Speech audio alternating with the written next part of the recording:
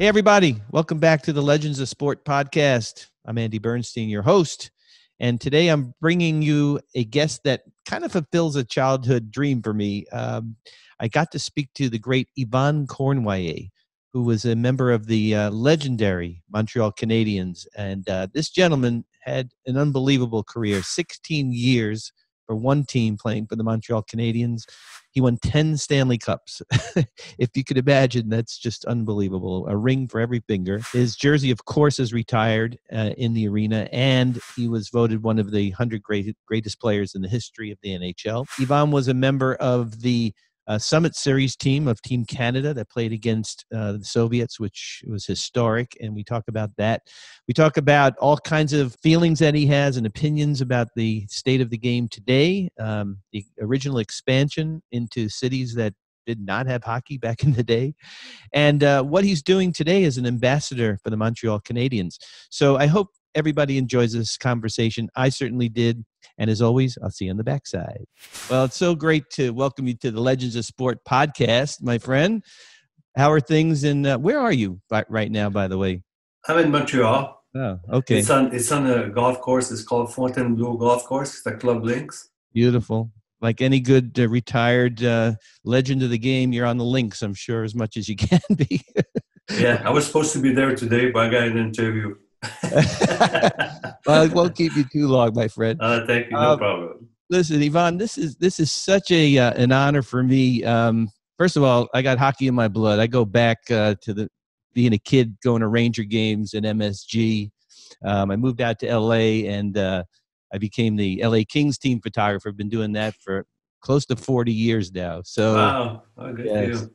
So although I'm mostly known for my basketball photography, hockey is running deep in my family. And I got to tell you that I grew up at MSG, and it was always incredibly special to go see the Canadiens play because my dad, we used to get dressed up in suits, back in the day. At the old Forum. Yeah, and like I grew up very young at the old MSG, old Madison Square Garden, and then the new Garden. And my dad would always say that, first of all, he said, you got to watch the Canadiens because they're just different. Look at the way they skate. Then he would say to me, and this is the God's honest truth, he said, that Cournoyer, nobody's faster than him. So maybe he was right. Yeah, right. So if I share a photo with you, let me see if I could pull this up. Frank Modrich is beside the net, and I'm just shooting the puck. Is it in black and white? Yeah, you're shooting against my guy, Eddie Giacomin, right? Yeah, Eddie, yeah. So what do you remember about playing against the Rangers? I mean, what specifically that team? Was it fun, different? Well, the Rangers was a good team. You have to be really, really for them all the time. Yeah. You got a few Frenchmen there, Jean Rattel and Roger Gilbert, and right. They were very good team. Yeah. But I think we have good success against the Rangers. I remember one year I think we have a problem in the playoffs, but yeah, right. Well, I want to share this picture of you and the great Jean Rattel. And he was one of the great ones, wasn't he? Yeah, at the Centennial, right? At the Hockey 100. Yeah, the 100. Yeah, exactly. Yeah. So Yvan, I got to understand something. You were a left shooting right wing, right? Which I don't really understand. I mean, I grew up playing hockey in the street in Brooklyn. The only thing I ever did lefty was shoot with a hockey stick and shoot with my eye as a photographer, but I'm right-handed and everything else. So is that unusual? And why not just play left wing instead of a right wing, left-handed shot? Well, I don't really know. Junior, I always play right wing, and they compare me to Maurice Richard because Maurice was the same thing. Yeah, he was a left shooter and he played right wing. Okay. And I don't know if you remember when the Russian came here and after 1972, right? And they had a lot of players play on different like a left wing play on the right wing, and vice versa, especially in the playoff. in the penalty shot. Mm-hmm. So when you have a penalty, it was very easy for me to have a quick shot because I was already on the right side. That makes sense. Did you sort of change the way it was in the NHL, or was that was kind of being done before you, but it kind of became kind of normal after that? I don't know. Maybe the Russian was using it a lot on the power play. Yeah, because you have a quick shot on both sides. mm-hmm. So Yeah, so that was a nice thing for me. That was a nice way to go around the defense and right. have a good shot. Yeah, I have more net open because I was right shooting. So yeah, interesting. So you're one of only a handful of NHL players to play for one team for your entire career. I mean, 16 years with the Montreal Canadiens, 10 Stanley Cups. It's just mind-blowing what you accomplished. How special was it for a kid from Drummondville, Quebec, to play essentially for your hometown team? well, I think it's a dream come true. You dream you're going to play for the Montreal Canadiens Mm-hmm. and win the Stanley Cup. And I was so lucky because when I turned 17, Mm-hmm. the Canadian junior moved to the Forum in Montreal. Mm-hmm. So he's allowed me to watch Montreal practice all the time. Right. And but when you put your sweater on for the first time and you look around you and you get Jean Béliveau and Henry Richard and all the I call it the old guys. Yeah. It's a hell of a thrill. Yeah. And my first game was in Detroit on the road because they have a lot of injury. And I was not playing against Detroit, but I was playing against Gordie Howe, Alexander Volkio, and all those great names that Sure. I was going to play again. Mm-hmm. But I was lucky. We win 7-3, and I always said I got the winning goals. I got the 7th one. That was your first game? You scored the 7th? That was my first game. I was 19 years old. Oh, my. I was still junior for the Montreal Canadiens junior. That's unbelievable. So obviously your claim to fame was your incredible speed. I mean, that's, really what propelled you, I guess, through juniors into the NHL. So much so you were nicknamed the Roadrunner. Yeah. Yeah, but that was in New York, and that was in New York. I had that name from the Sport Illustrated. Yeah, I love that name. After the game, the guy said, "Today you were the Roadrunner. Nobody could touch you." And the name stayed forever. Is it true that you had longer blades on your skates? Is that myth or is that true? It's true. It is true. Really? Yeah, it's true. I said, why? Why? Because I have my skate was maybe size 8.5. Right. I said, because what maybe you start a little bit slower, but after you start, you go a little bit faster because you got more blade to push on the ice. Right. Well, you had a great quote, which I'm gonna read. It came from the Hockey Hall of Fame. You said, "Quote: People are always telling me I was too small, but I like the fact I'm not big. It was like a good fight to make it to the top. I remember a coach telling me I looked too small to play on his team. All I said to him was, try me.' So you saw your size as an advantage, where everyone else might have looked at it maybe as a disadvantage. Well, I think it's you like to play hockey so much that determination is a lot. Yeah. And I was small, but I had a good weight. My weight was over about 175, and but competition, I love to compete, and competition, I always play against bigger guys than me. Yeah.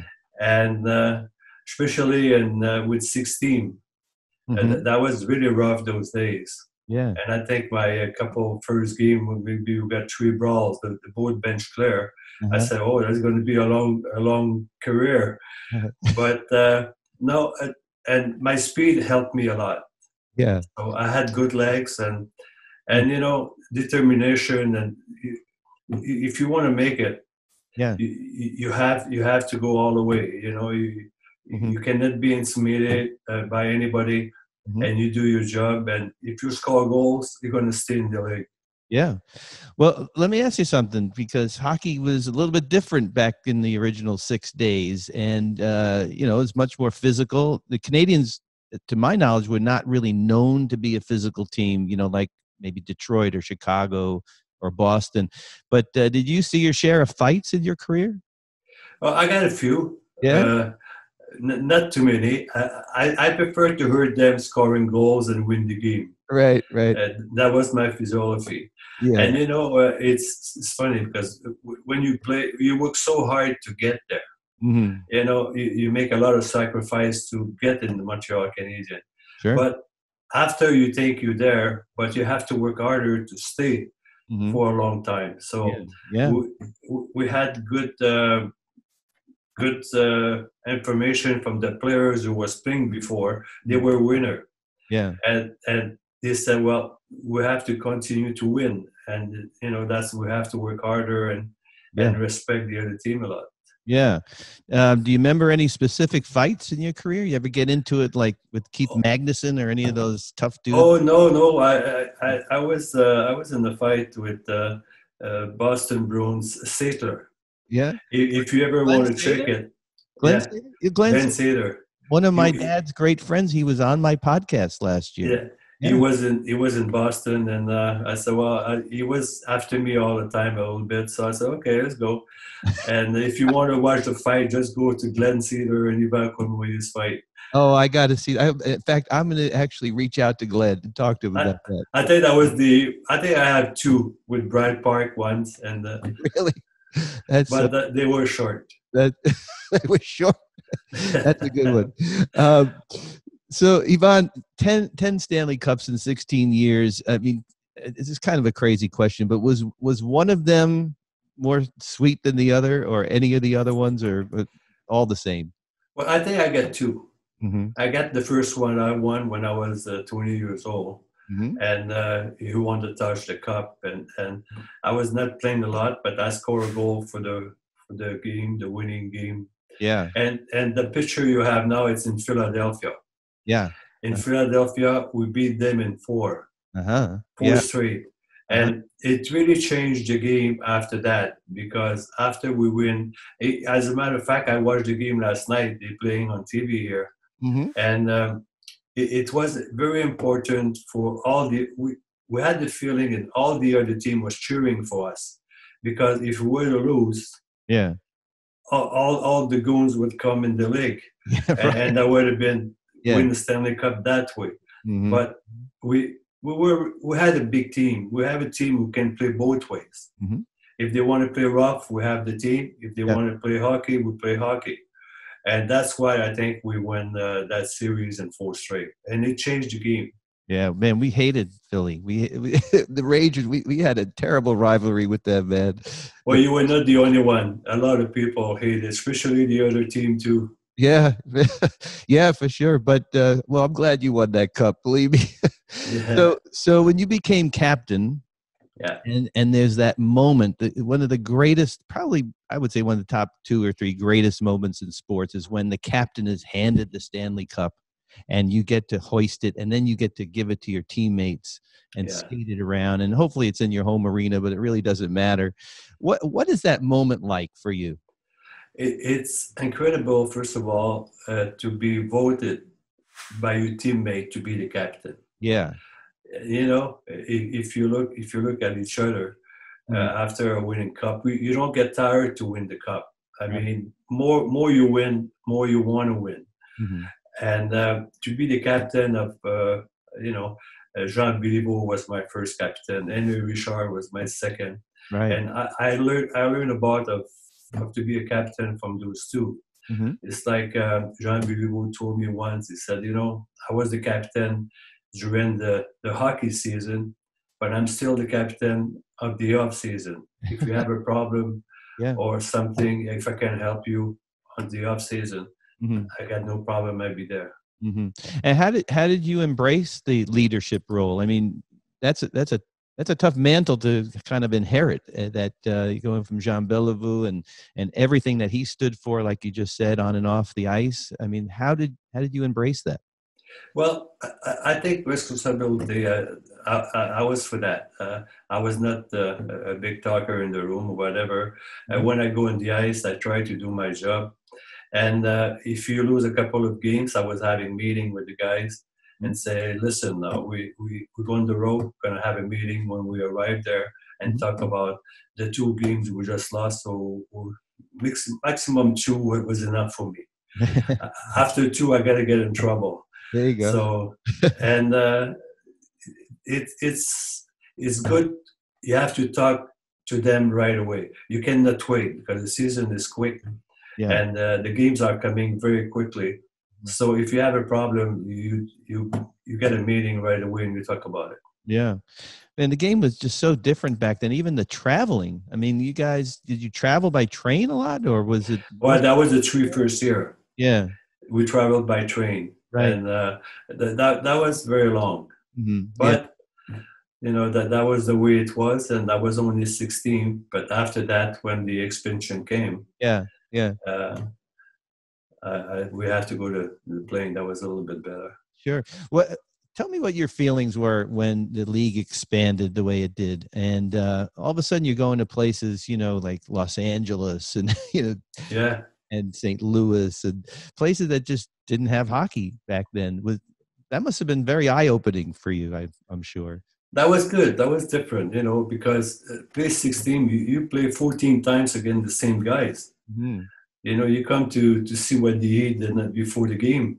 Yeah. Just smelling to them. So, but that was a good change. Mm-hmm. And, it was good for hockey because the expansion was a little bit more United States than before. That was only maybe 4 teams in the United States. But after that, you became people know hockey a little bit more. Yeah. It's interesting to hear you say that because so many hockey purists were against the expansion, and you go to a place like Oakland and they're playing in white skates, and LA is kind of Hollywood and all that stuff. But hockey is hockey, right? And that's you have to win. You have to play the game. Yeah. So no matter if you get the expansion, you have to win. Yeah, interesting. So Yvan, 72, you're on Team Canada and you're a key player against the Soviets, and there was so much going on behind the scenes politically. When you talk about hockey is hockey, I mean, it was beyond hockey, obviously. You go in, this dramatic game, you beat them on Henderson's goal. He jumps in your arms, How did you and your teammates approach that series? I mean, there's a lot riding on it, obviously. So, yeah. We were not ready for them. Yeah. Because we have a few scouts who went there. Mm-hmm. And said they had no goalies. The goalie was very bad, and I think they had a party a few nights before, and right. So we were not ready. We were not in shape, and that's why we started the game very quickly for the first game, and after that, I think we lost 7-3 that game. Mm-hmm. So it was a high opener for us, right? And but they had a good team. Yeah. Yeah. The skating was good and the passing was good and the interference, they don't see, but they were doing a lot of interference too. And they had a very good team. Yeah. Did you find that their style of hockey was a little bit like the Canadiens, fast, crisp passing, a lot of teamwork, because I remember growing up and we would watch them on TV and it was just looked like different hockey to me than what I was used to seeing. Well, they like to keep the puck, and they like to control the puck a lot. They don't shoot in the zone and go after it. Right. So they like to. But we start to know the system after that. If you protect at the front of the net and the slot, they call it. Yeah. And they like to go around and stay away a little bit. Mm-hmm. But I think the most important game was in Toronto. The second game we played at. Mm-hmm. I think if we were to lose that game, we would have had a problem to come back and win the series. Yeah. But we win in Toronto, and now after that we say, okay, we can beat them. Mm-hmm. So it's just a matter to get in shape and to know what they're doing. And we did well in Russia anyway. Yeah. Who was coaching your team, the Team Canada? It's Sinden, Irish Oh, Sinden with John Ferguson, assistant coach. of course. Yeah. Wow. Two Hall Yeah. of Famers right there. Yeah. Amazing. So Yvan, this young kid comes out of basically nowhere. This guy named Gretzky, this young 19-year-old, and kind of sets the hockey world on fire. What was your first impression of him when you first saw him play? Oh, well, it's like Guy Lafleur. You Yeah. know, when Guy Lafleur arrived on our team, Yeah. I went back home and I said, "This guy's going to help us, boy. I'm glad he's going to play for us, not for another team." Yeah. And I'm sure Gretzky was about in the same level. Yeah. Those guys, you don't have a ton of them, and especially when they play on your team, Mhm. you're very happy. You know, Yeah. you said, "I think we're going to win the Stanley Cup," and that's what he did 2-3 years in a row, I think. Amazing at that age, really. It's incredible. Yeah. And what he did for hockey and all the records he set that still stand is just pretty mind-boggling if you think about it. Even when he was traded to Los Angeles, Yeah. was pretty good for hockey. I Yeah. mean, Yeah, we got close against your yeah, Montreal Canadiens. just close, I think there was a little stick incident that might have changed the J- course. just close. What was the angle of that stick? I don't know. But that was But we did be that close to lose too many times, so that right. was not bad. Yeah, it's a daunting place to have to play a cup final Yeah, for him because I equate it to going into Boston Garden if you're playing the Celtics, or Yankees. yes, yeah, I mean, it's just had that aura and that mystique, and then the fans were just out of their minds there, and they know exactly. hockey. I mean, I think it's safe to say that the Montreal fans and maybe Toronto fans, they know hockey pretty well. I mean, it's been in their Oh, blood yeah. for a long time. Yeah, but if you go to the original 16, like Chicago, Boston, New Yep. York, they were pretty good fans. I mean, they love hockey. Yeah, for sure. No, I used to absolutely love going to games. It was amazing.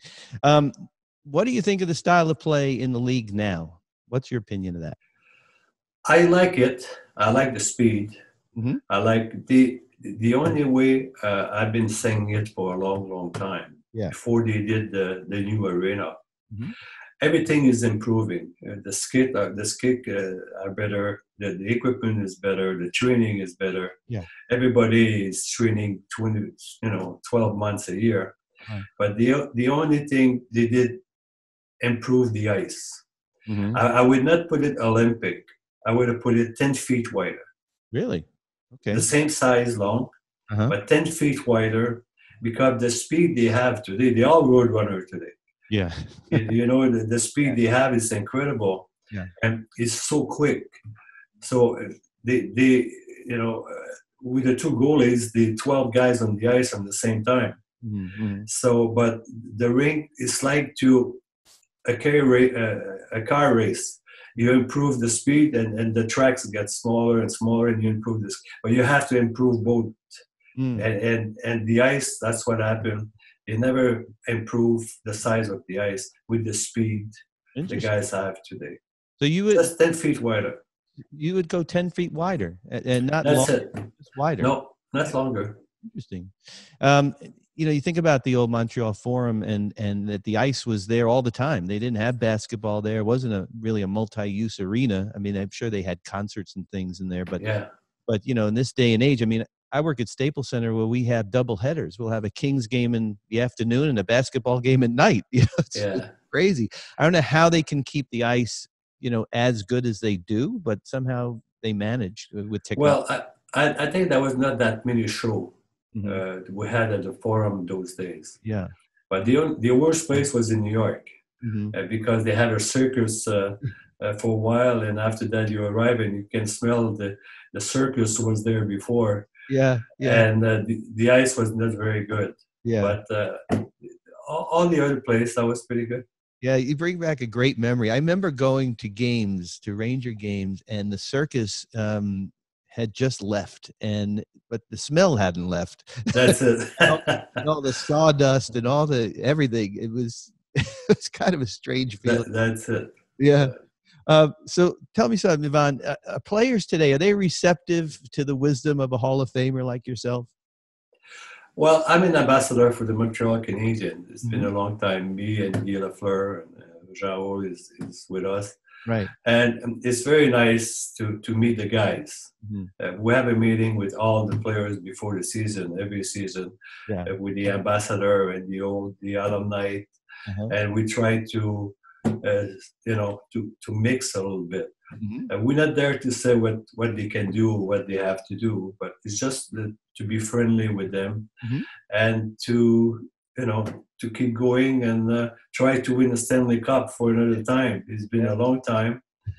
Yeah. And I said, well, you're going to like Montreal, especially we have a lot of rookies this year. Mhm. And I said, you're going to be surprised. You're going to really like Montreal. I know they tell you it's hard to play here because you got a lot of reporter Mhm. and you got a lot of pressure. But I was happy enough and lucky enough to play all my career with Montreal. Yeah. And I love the challenge. I love to be, you have to win and you have to be there and you have to give all the time you 100%. So, Yeah. and they liked it.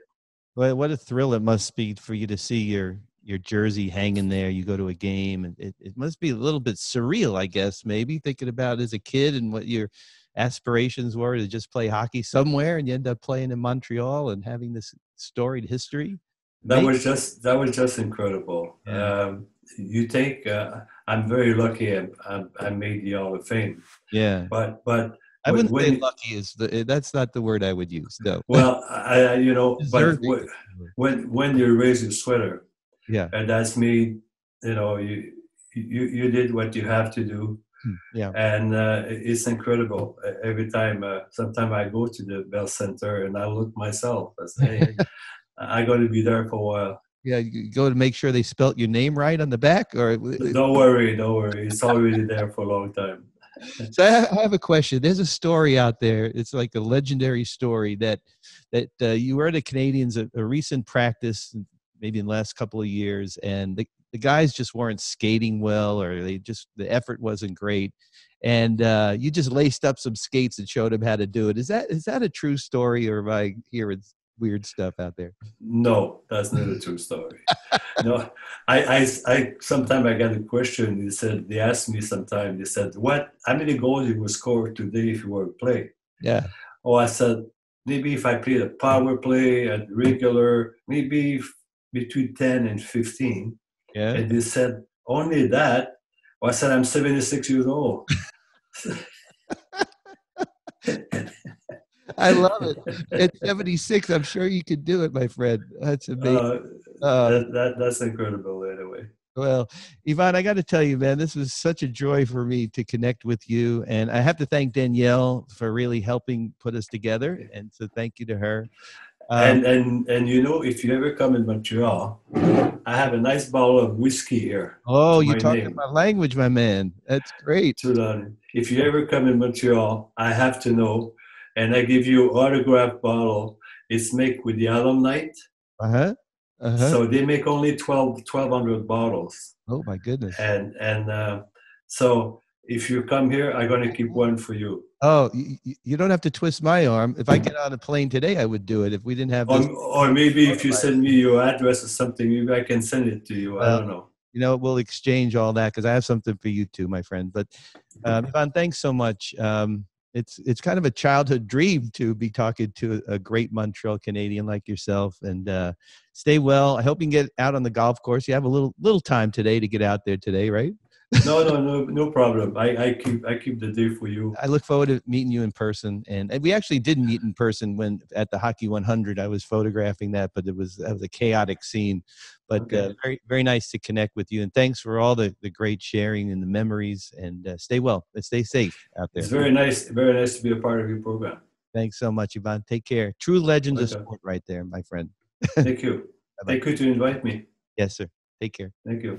Well, folks, that was such a fun conversation with a true legend of sport and a true legend of NHL hockey, the great Yvan Cournoyer. Such a lovely man, a true gentleman, and ambassador for one of the historic franchises in all of sports, the Montreal Canadiens. Thanks also, as always, to my producer and researcher, Veronica Ahn, and a big thanks to Adam Larry of Jurail Consulting and Danielle Picariello of the NHL Alumni Association for helping to schedule Yvan with us today. Thanks, everyone, for continuing to download and subscribe to our podcast. A reminder that you can find us on the LA Times app and online, as well as your favorite podcast platforms, such as Apple and Spotify. Please keep following us on our social media. Our Instagram is @LegendsOfSport, Twitter @Legends_of_Sport.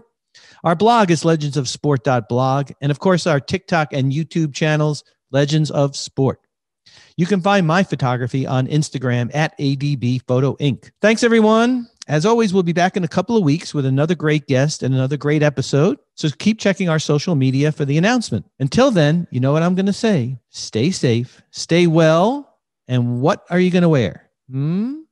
Your mask.